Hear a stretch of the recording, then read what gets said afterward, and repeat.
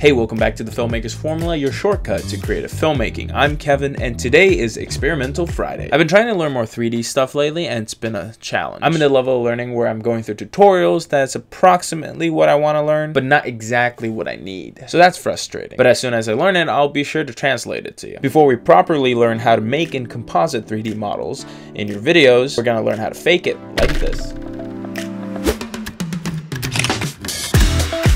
What we will be doing today is essentially making our own stock footage. So if you need to levitate an object or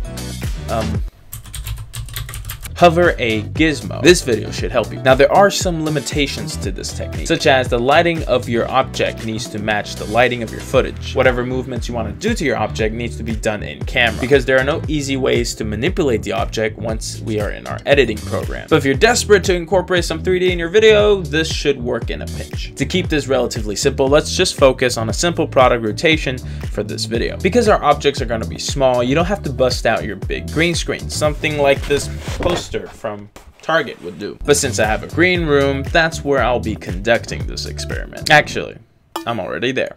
You will be needing some of these common household items: a hammer, a nail, some wire, and a bag of lentils. After lighting the green screen and your product of choice, you want to try to suspend the product in the air. So find a stable place to hang your wire and try your best to attach the other end of the wire to your object without it showing too much. I'm gonna use this instead. After securing your object, let it swing or sway in whatever motion you want. For our purposes, a simple spin will suffice. When you get something that you're satisfied with, it's time to go back to the computer.